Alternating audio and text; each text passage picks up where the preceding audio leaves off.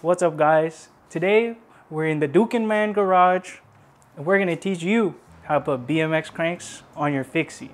Some of the reasons you're gonna wanna put BMX style cranks with a spline drive sprocket on your fixed gear. You can run a smaller chain wheel. When you do grinds or you do tricks, a lot of the time you're not gonna wanna be grinding on your chain, grinding on your sprocket.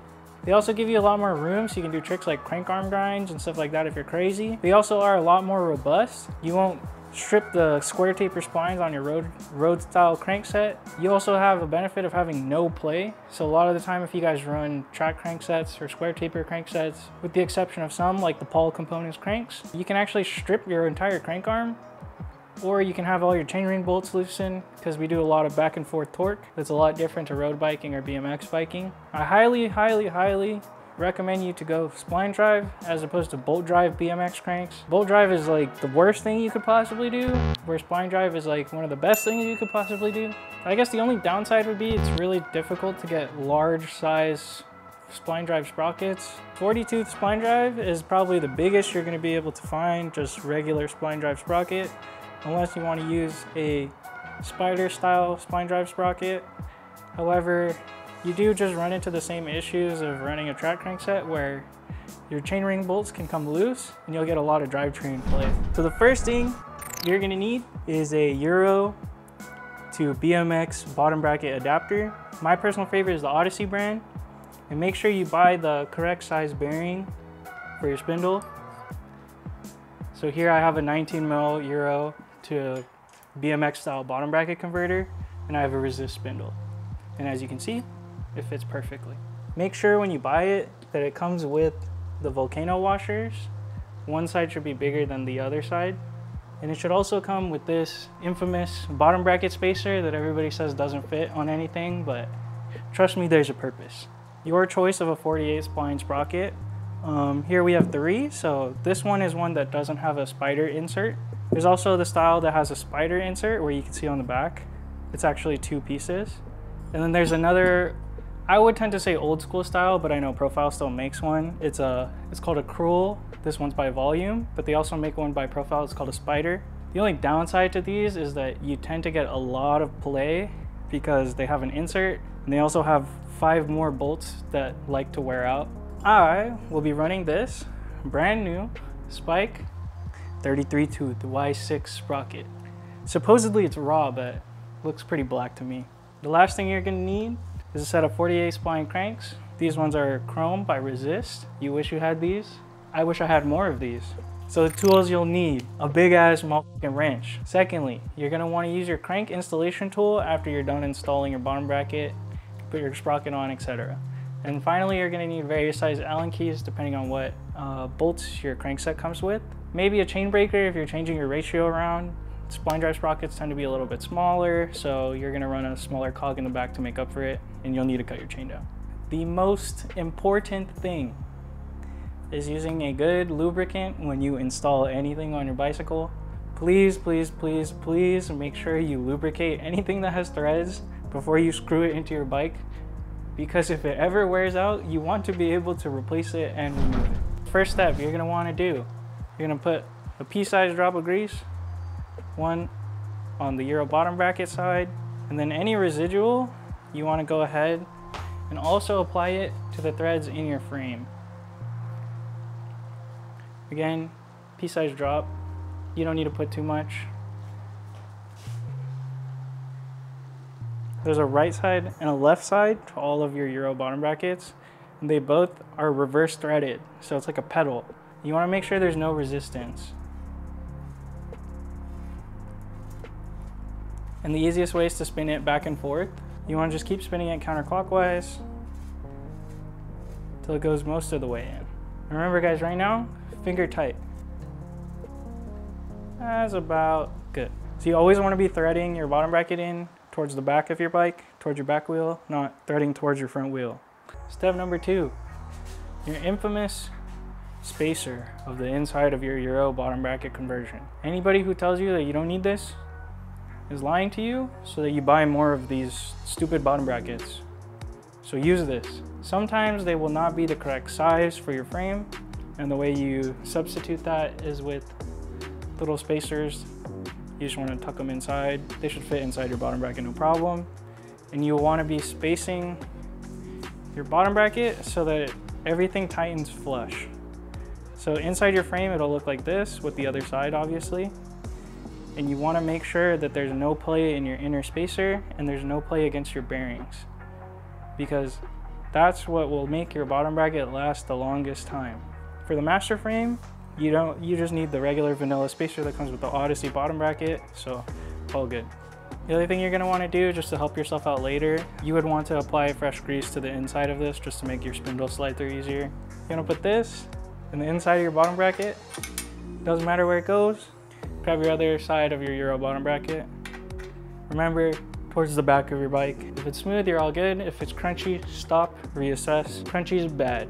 On the inside of the frame, you're going to need to pick the spacer up so that you don't mush it into the other bearing on the inside. And then as you're lifting the spacer up, you want to spin the bottom bracket counterclockwise for the right side of the bike. And eventually, the spacer will be held up all on its own. See, if your bottom bracket's not threading all the way in, it's probably because you have the spacer cocked and it gets stuck on either the top or the bottom of the inside of the converter. So I have everything lined up, everything feels okay. Spacer's inside. I'm gonna loosen it a little bit so I can align it perfectly. And everything still now is finger tight, and you wanna make sure it's finger tight.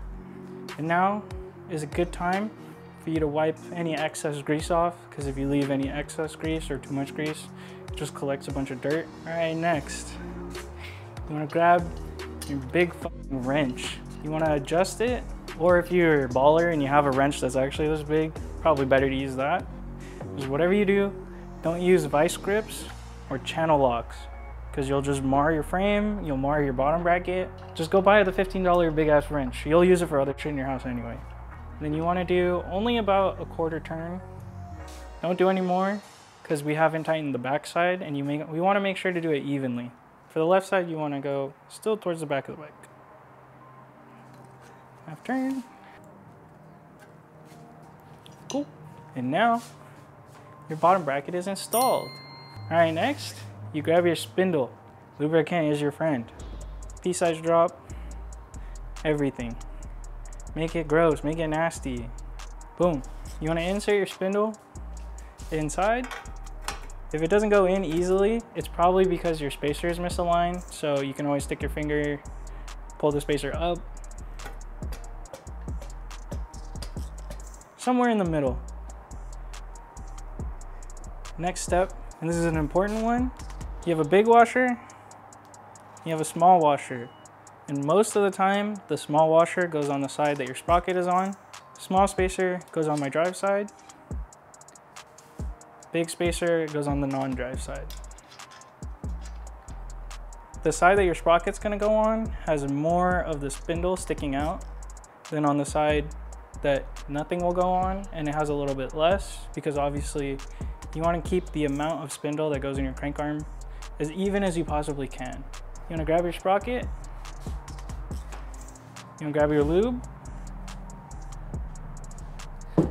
lube the splines in your sprocket so that you don't have a bad day later. So to start, I won't put any spacers in between, because you might get really lucky and have a really good chain line. And you can always keep in mind, even if you put the sprocket on to your spindle, you can just pull your spindle out by tapping it with your hand. So it's not a big deal once you install the sprocket onto your spindle to check your chain line before and after. So you want to get your sprocket, set it on the spindle, and as you can see, because I put a whole bunch of grease on it, it slides on most of the way. Back and forth, back and forth, back and forth. We're getting immensely lucky here. Normally you have a terrible day doing this. Pizza Man can tell you about that too. And you'll get to the point where it's pretty happy. And now what you can do is tap the side of the spindle, push it till it's flat square with the bottom bracket, and you can check your chain line from the back. So I got really lucky. My chain line is dead on with this sprocket, this cog, my Originate hubs. Immensely lucky.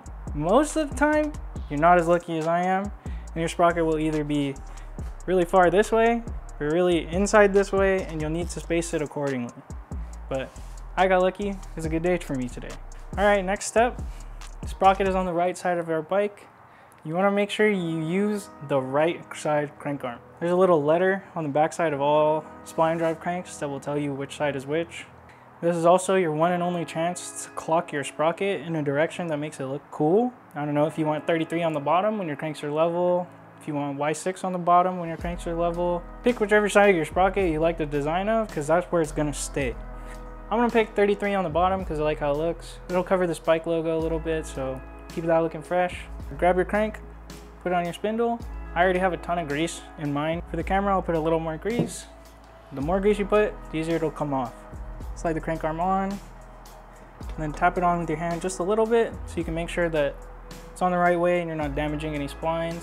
Handy dandy crank installation tool. Thank you, Resist. It threads into the spindle.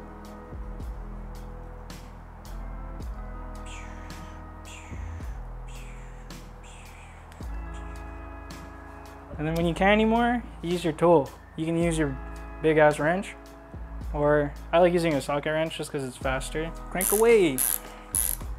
Crank, crank, crank. And you want to go until either the tool bottoms out or your cranks are in the middle of the spindle.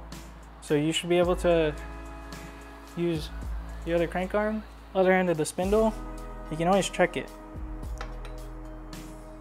So I got about that much spindle to go, and I need to pull it a little bit more to the drive side still to make sure that they're both even.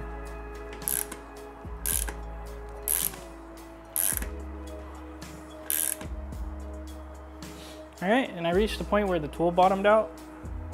So you're gonna switch your socket wrench to loosen, spin the tool out. You wanna try your best to get as much of the spindle inside your crank arm as you possibly can. Next step, grab your left side. Verify that it's your left side. Stick the crank arm right here up next to the spacer, and you could verify whether or not you might need a little tiny spacer. I'm gonna go with 2 because I got plenty of room to spare on everything. Spacer, spacer. You wanna make sure that your cranks are level up and down. And this is an example of them not being level. Look level enough to me. So you're gonna use the tool that you used on the other side. Just repeat the same process. Back it out. Make sure your hands are covered in grease so you just ruin everything around you. This is a good time to verify that your spindle is in the middle of both your crank arms. My left side, it's a little bit shorter. I don't have it as flush as I do on the right side. So I'm actually gonna loosen this screw, and I'm gonna use the tool again and tighten it to pull the spindle this way a little. So you can see this side of the crank arm has a little bit less of the spindle in it than the opposite side does. Thread your tool back in and pull your spindle a little bit more over so it's even with both crank arms.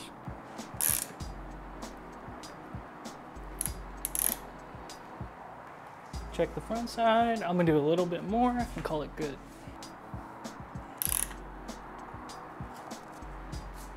Looks perfect to me.